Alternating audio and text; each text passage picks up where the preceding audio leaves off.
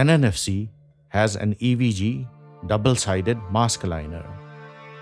First, we picked a cantilever mask prefabricated especially for INUP from our mask library.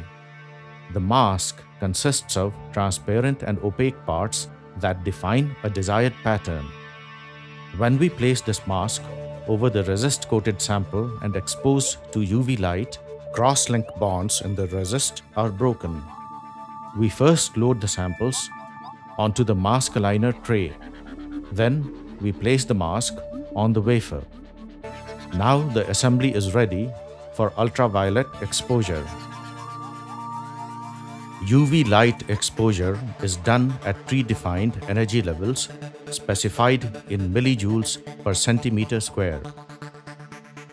After UV exposure, we must develop the pattern on the sample's photoresist. For this, a specified developing solution is taken in a Petri dish.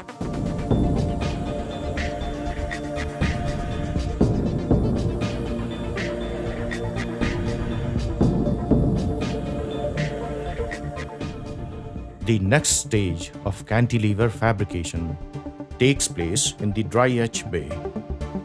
Here we employ the ICP RIE fluorine chemistry tool to etch the exposed device layer. These are our samples from photolithography. First, we apply formalin oil on a large carrier wafer to prepare a sticky base for the samples. Next, we place the samples on the carrier wafer.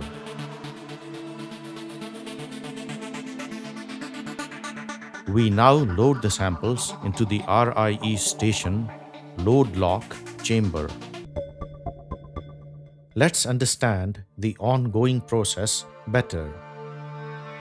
In supercritical dryer equipment, the IPA is replaced by liquid carbon dioxide. Once critical point conditions are created in the chamber, the distinction between liquid and gaseous phases is lost. As liquid carbon dioxide turns gaseous, the beams are released with minimal stress.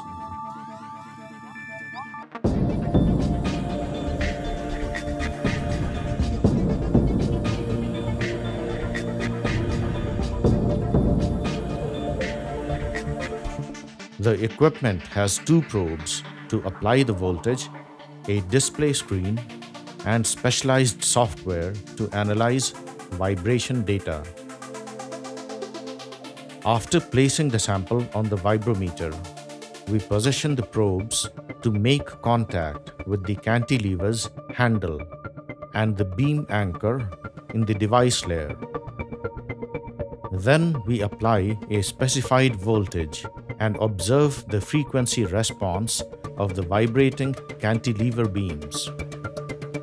The vibrometer picks up resonant frequencies of the fabricated cantilevers and displays corresponding velocity peaks.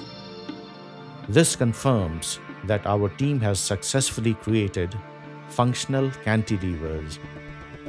The vibrometer software also allows identification of vibration modes, such as first and second, by synthesizing a 3D animation from data taken along a user-defined path.